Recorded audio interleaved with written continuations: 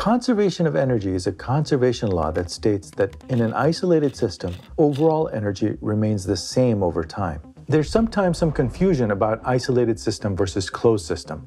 In thermodynamics, an isolated system is one in which no energy or matter can enter or leave.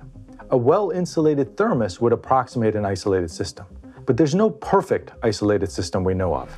A closed system is one in which no matter enters or leaves, but energy can. A covered pot or cup of tea would approximate a closed system. So in an isolated system, that is a system where no matter or energy enters or leaves, overall energy remains the same. Energy only changes form.